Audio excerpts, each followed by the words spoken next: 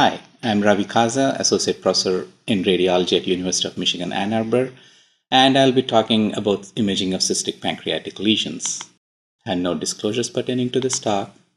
And over the next 30 minutes or so, we'll be briefly discussing the characteristic imaging features of cystic pancreatic lesions, understand the rationale for imaging, and touch upon the current guidelines for management and role of radiologists. The first question we need to ask ourselves is why do we need to characterize cystic pancreatic lesions? And what we are trying to do is to assess the malignant potential of these lesions so that we can classify them as likely benign lesions such as pseudocyst, serous cystadenoma, or an epithelial cyst, a potentially malignant lesion such as intrarectal papillary mucinous neoplasm or a mucinous cystic neoplasm, or a definite malignant lesion such as solid pseudopapillary neoplasm or a cystic neuroendocrine tumor or a cystic appearing pancreatic cancer. So how do we do this? The first question we need to ask is to assess for presence of solid component, which would suggest a solid tumor with cystic change within it and not a true cystic lesion. What are the solid tumors which can have cystic change? These would be solid pseudopapillary neoplasm, a cystic neuroendocrine tumor, or a necrotic pancreatic adenocarcinoma. This is an example of a solid pseudopapillary neoplasm, which on the initial look might look as a large cystic lesion, which is seen on these T2 weighted images as a cystic T2 hyperintense lesion with multiple fluid levels. However, if we closely look at the contrast enhanced CT scan and the contrast enhanced MR examination, there are nodular solid enhancing components along the periphery of the lesion, suggesting that this is a solid lesion with cystic change. Another example of a solid pseudopapillary neoplasm, which appears more complex with some cystic areas, solid components, and areas of calcification within it. How about this case? If we look at this cystic lesion in the tail of pancreas, we see a 1.5 centimeter lesion and appears to be a cystic pancreatic lesion. However, notice that there is significant thickening of the gastric folds, and this was a proven case of gastrinoma involving the tail of pancreas. Another example, on this axial T2 weighted image, we see a cystic lesion in the head of pancreas. And if you don't carefully look at the contrast enhanced portions of the MRI, you would be tempted to call this as an isolated cystic pancreatic lesion such as an IPMN. However, looking at the contrast enhanced MR examination, we see a peripheral rim of enhancement suggesting that again this is a cystic neuroendocrine tumor and not a pancreatic cystic lesion. How about this case? In this case, we see a 1.5 centimeter cystic lesion in the body of pancreas, and we could be tempted to call this as a cystic pancreatic lesion. However, close look at the scan shows that adjacent to this cystic lesion, we have a T2 intermediate lesion, which also shows heterogeneous enhancement following contrast administration along the medial aspect of the cystic lesion, suggesting that this was an actual pancreatic adenocarcinoma adjacent to a cystic lesion with associated pancreatic ductal dilation. Another example of a pancreatic adenocarcinoma with large areas of necrosis arising from the posterior aspect of the body of pancreas, which shows intermediate signal on T2 weighted images.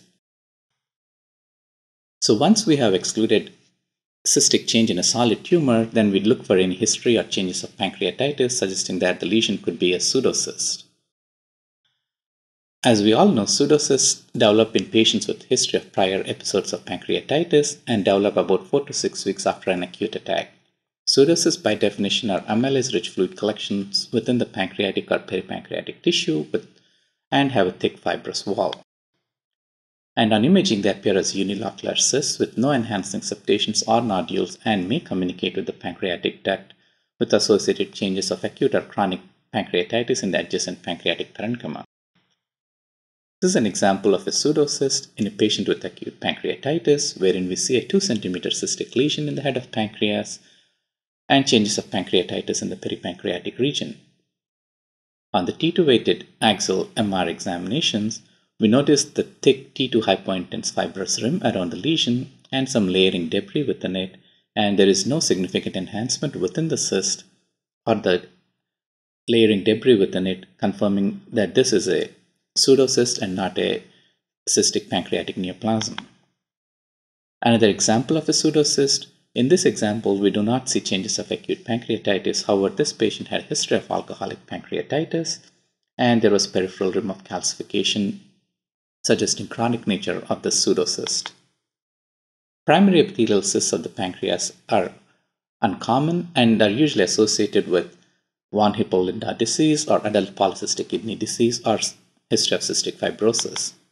This is an example of patient with von Hippel-Lindau disease wherein we see multiple epithelial cysts in the pancreas, an enhancing right renal cell carcinoma, and an enhancing hemangioblastoma within the spinal canal as well. And once we have excluded the possibility of a cystic change in a solid tumor and a pseudocyst, then comes the differential diagnosis of a true cystic pancreatic neoplasm. And what we are trying to do is to identify characteristic imaging features which would guide us in the diagnosis of either a serous cystadenoma, a mucinous cystic neoplasm, or an IPMN.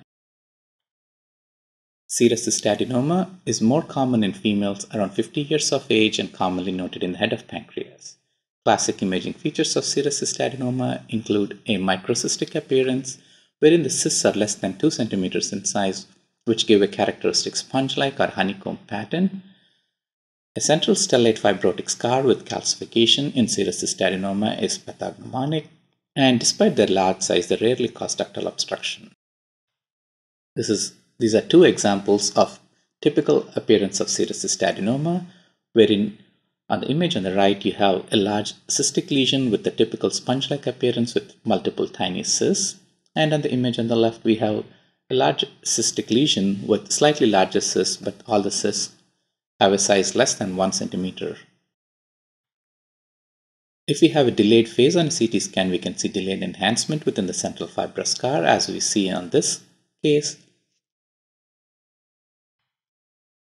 Stellate calcification in a central scar, if seen, is pretty characteristic of a serous cystadenoma as well. On ultrasound and CT, serous cystadenomas can appear as solid enhancing lesions given the tiny size of the cysts, which cannot be distinguished on ultrasound and CT. As we see in this example, we see a hyperechoic lesion in the head of pancreas, and on CT it appears more like a heterogeneous solid lesion. However, an MR examination done on the same patient shows that the lesion is hypointense on T1 weighted images and hyperintense on T2 weighted images, with the typical appearance of multiple cysts within the lesion, confirming diagnosis of serous cystadenoma. This is another example of a solid appearing serous cystadenoma on CT scan, wherein we see a lesion in the head of pancreas which is homogeneously hyperdense on the unenhanced CT and shows heterogeneous enhancement following contrast administration. On the MR examination, we see the lesion shows multiple tiny cysts and a central T2 hypointense scar, confirming the diagnosis of a serous cystadenoma. As I had mentioned, despite the large size of the lesions, they rarely cause pancreatic ductal obstruction, as we see in this case with a 5 centimeter lesion in the head of pancreas without causing ductal obstruction. Compare that with a pancreatic adenocarcinoma, in this case wherein we see a 1 centimeter lesion in the body of pancreas which causes pancreatic ductal obstruction early in the course of disease. However, it is important to note that serous cystadenoma can have atypical appearances, such as macrocystic appearance in about 10 to 25% of the cases, and are referred to as being oligocystic or unilocular, and macrocystic serous cystadenomas are difficult to differentiate from mucinous cystic tumor. And as shown in the previous examples, they can mimic a solid enhancing lesion such as a neuroendocrine tumor as well. This is an example of an oligocystic variant of serous cystadenoma, wherein we see a lobulated cystic lesion with few thin septations in tail of pancreas, and based on imaging, this would be impossible to distinguish from a mucinous cystic neoplasm. On endoscopic ultrasound guided FNA, we can see cuboidal cells that stain for glycogen cytology, and fluid analysis would show low amylase and low CEA levels as well. The risk of malignancy in serous cystadenoma is extremely rare, and surgery is offered if patient is symptomatic or if the cyst is more than 4 centimeters in size. If not, then serial imaging annually is to be considered. The next group of cystic pancreatic neoplasms we'll talk about is mucinous cystic neoplasm, which is more common again in females about 40 to 50 years of age, common in the body and tail of pancreas, and on imaging they appear as macrocystic lesions, as seen as large cysts with thin septation, and inspissated mucin can have variable appearance on MRI. Nodules and disorganized internal architecture and peripheral calcifications are associated with a higher degree of epithelial atypia, and mucinous cystic neoplasm typically do not communicate with the main pancreatic duct. This is an example of a mucinous cystic neoplasm wherein we see a large macrocystic lesion in the tail of pancreas with few thin septations along the inferior aspect of the lesion. These septations within a mucinous cystic neoplasm can be better depicted on MR as seen in this example.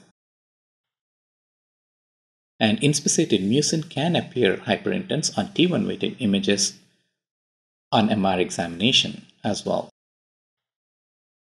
The lack of ductal communication between the cystic lesion and the pancreatic duct is easy to identify on curved planar reformate images, which are helpful in evaluating the pancreas and the pancreatic duct. On endoscopic ultrasound-guided FNA, cytology can identify columnar cells that stain for mucin, and cyst fluid analysis would show an elevated CEA and only mildly elevated amylase levels. All mucinous cystic neoplasms are thought to progress ultimately to malignancy, and surgery is offered if patient is a suitable candidate. This is an example of a malignant change within a mucinous cystic neoplasm, wherein we see a large cystic lesion in the tail of pancreas with nodular enhancing components along the wall of the cystic lesion, as well as some enhancing lymph nodes in the retroperitoneum and hepatic metastasis as well. Another example of a malignant change within a mucinous cystic neoplasm, wherein we see a large cystic lesion with solid nodular enhancing components. Patients underwent a distal pancreatectomy with that confirmed diagnosis of malignant change within a mucinous cystic neoplasm. The next category of cystic pancreatic neoplasms we are going to talk about are intraductal papillary mucinous neoplasms, which are defined as non-invasive mucin-producing epithelial neoplasm arising within the main pancreatic duct or branch ducts. Based on the location of the mucin-producing epithelial neoplasm, they're classified as branch duct, IPMN involving the branch ducts of the main pancreatic duct, or main duct IPMN, or a mixed variant involving both main duct and branch duct of the main pancreatic duct. Main duct IPMN is more common in males about 60 to 70 years of age and presents with diffuse dilation of main pancreatic duct and side branches. There is a high risk of malignancy with 65% risk of dysplasia or malignancy in about 5 years. This is an example of a main duct IPMN. On the initial CT scan on the top, we see diffuse dilation of the main pancreatic duct with the main pancreatic duct measuring up to 1 centimeter. And 2 years later, we see increasing dilation of the main pancreatic duct with the duct measuring up to 2 centimeters and dilated duct extending to the level of ampulla. Another example of a main duct IPMN with associated pancreatic adenocarcinoma, we see diffuse dilation of the main pancreatic duct and side branches, and in addition we see heterogeneous soft tissue arising from the unsent process of pancreas with encasement of the mesenteric vessels due to an associated adenocarcinoma. Branch duct IPMN are more common in males about 60 to 70 years of age and common in the head and neck region. On imaging, branch duct IPMNs can appear macrocystic or microcystic and communicate with main pancreatic duct with associated ductal dilation. Notice that branch duct IPMNs are the only cystic lesions which can be multiple and can present with concomitant or recurrent pancreatitis. This is an example of a branch duct IPMN wherein we see a 1.5 cm cystic lesion in the unsent process of pancreas, which is seen to communicate with the main pancreatic duct through a mildly prominent branch duct. Another example of a branch duct IPMN on CT scan, wherein we see a 2 cm cystic lesion which communicates with the main pancreatic duct with associated dilation of the main pancreatic duct downstream from the cystic lesion. An example of a multifocal branch duct IPMN, wherein we see multiple cystic lesions in the body of pancreas, with the cystic lesions measuring up to 2.5 centimeters. Notice absence of ductal dilation due to lack of communication with the main pancreatic duct. An example of a mixed branch duct and main duct IPMN, wherein we see a macrocystic lesion in the head of pancreas communicating with the pancreatic duct with associated main pancreatic ductal dilation. Another example of a mixed branch duct and main duct IPMN, wherein we see a lobulated microcystic lesion in the unsnap process with associated diffuse ductal dilation, with dilated duct extending to the level of ampulla, and communication between the cystic lesion and the main pancreatic duct is again easily demonstrated on the curved planar reformatted images. So what are the features predicting malignancy on IPMN? With main duct IPMN, there is an associated high risk of malignancy. And with branch duct IPMN, we have these features called as worrisome features and high risk stigmata. Worrisome features, meaning concerning features for malignancy but not indicative of malignancy, include cyst size greater than 3 cm, a thick enhancing cyst wall, non-enhancing mural nodule, or main pancreatic duct greater than 5 or 7 mm, and high-risk stigmata suggesting that there is a definite likelihood of malignancy include bile duct obstruction, presence of an enhancing solid nodule, or main pancreatic duct greater than 10 mm. How do we measure cyst size of IPMN? We usually take the single longest outer wall-to-wall diameter in any plane. As we can see in this example, on the axial plane, the cyst measures up about 1.7 centimeters. However, on the coronal plane, it measures up to 2.5 centimeters, and it's helpful to report the single longest diameter in any plane, as that is how the endoscopic ultrasounds would measure these lesions. We do not need to include the neck or the non-dilated portion of the branch duct. As seen in this example, you would only measure the cystic lesion and not include the non-dilated branch duct for measuring the lesion. If there's a cluster of cystic lesions, we report this as a single lesion as well. How do we identify thick enhancing wall? There's no well-defined threshold for wall thickening, but extrapolating what we use for renal cysts, we can assume that any wall which has more than 2 to 3 mm thickness would be considered thick enhancing wall. Post-contrast subtraction images of MRI are helpful in identifying thick enhancing wall, but it is important to remember that this feature has a very low specificity of only about 60% in predicting malignancy.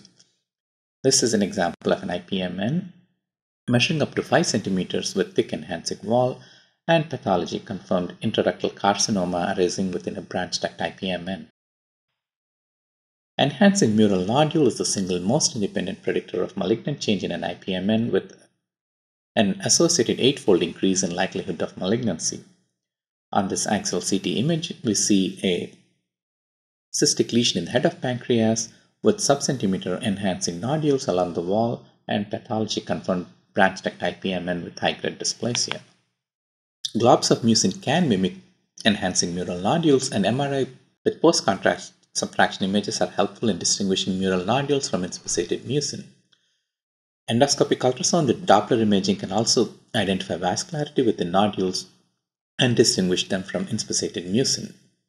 On this MR examination, we see a main duct IPMN with heterogeneous T2 intermediate signal components within the lesion, which are confirmed to be enhancing soft tissue on the post-contrast subtraction images, confirming the presence of an IPMN with associated pancreatic adenocarcinoma.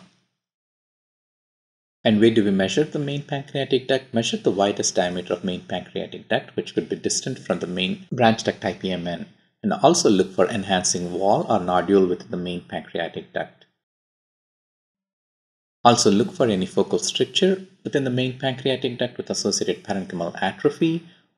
As we see in this example, on the initial scan done on the right, we notice a 1.5 centimeter cystic lesion in the head of pancreas with not much of pancreatic ductal dilation, and 7 months later the cystic lesion in the head of pancreas is relatively unchanged in size, but there is more progressive ductal dilation, and at 18 months following the initial scan the cystic lesion in head is unchanged in size, but there is more progressive pancreatic ductal dilation and parenchymal atrophy, and patient underwent a Whipple surgery with pathology confirming a combined IPMN with associated invasive adenocarcinoma. So how do we manage incidentally noted cystic pancreatic lesions, there are several management guidelines as I have listed here, and the list keeps growing on. And we'll briefly discuss over the next couple of slides comparing the several guidelines which are available currently and future trends.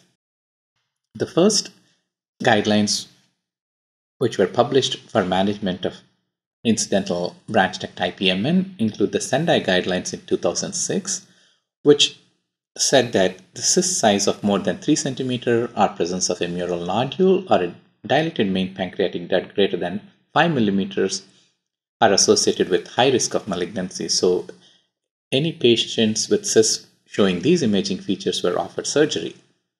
However, these guidelines were revised in 2012 as a large number of benign cysts were being resected and the worrisome features were high-risk features were downgraded to worrisome features. So a cyst greater than 3 cm was only considered a worrisome feature, and a mural nodule was considered a high-risk feature only if it showed enhancing components, and if it was a non-enhancing mural nodule, it was only considered a worrisome feature.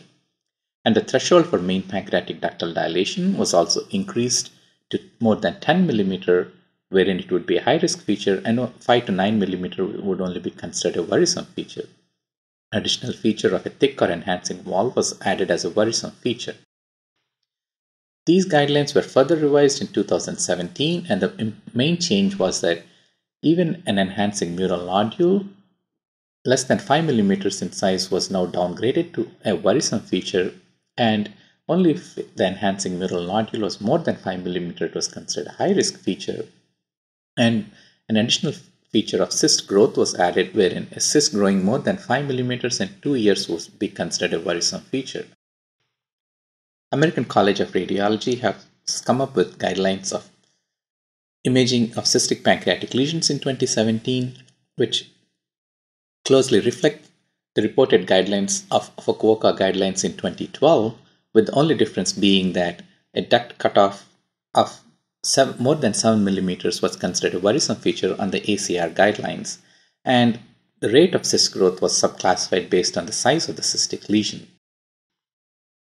More recently, the European Study Group on Cystic Pancreatic Lesions have come up with their guidelines in 2018, wherein a cyst size of only more than 4 cm was considered a worrisome feature, and a cyst growth of only more than 5 mm per year was considered worrisome feature, which is a higher threshold as compared to the revised Fukuoka guidelines or the ACR guidelines.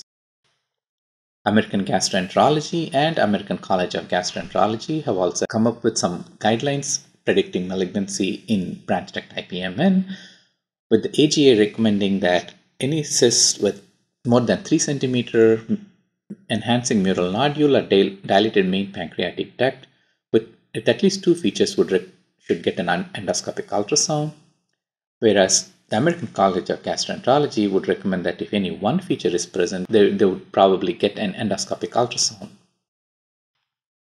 What are the definite concerning features for pancreatic adenocarcinoma we need to look for in patients with branch duct IPMN? These include obstructive jaundice, main pancreatic ductal stricture with parenchymal atrophy, lymphadenopathy in the peripancreatic region, or an elevated CA19-9 level.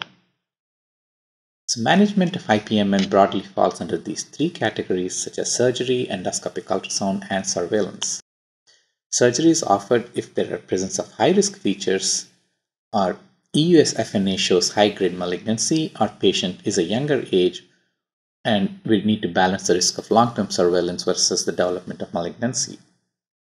Endoscopic ultrasound is offered if there is presence of worrisome features based on either the Fukuoka, ACR, or ACG guidelines, which recommend endoscopic ultrasound if there is only one worrisome feature, or the American Gastroenterology Association recommends endoscopic ultrasound if there are 2 features. Surveillance is offered if patient is asymptomatic and there are no concerning features on imaging and endoscopic ultrasound.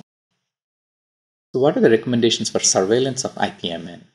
Again, comparing the different guidelines that we have, notice that each guidelines have separate starting points. For example, the Fukuoka guidelines, the ACG guidelines, and the European Study Group guidelines recommend cyst surveillance for suspected or IPMN, whereas the ACR and AGA guidelines are for surveillance of an incidental pancreatic cyst. Surveillance imaging interval could be from 6 months to 2 years based on the size of the lesion. So, for example, a smaller lesion would require a longer interval, and if the lesion is stable, then you could extend the interval of imaging on follow-ups.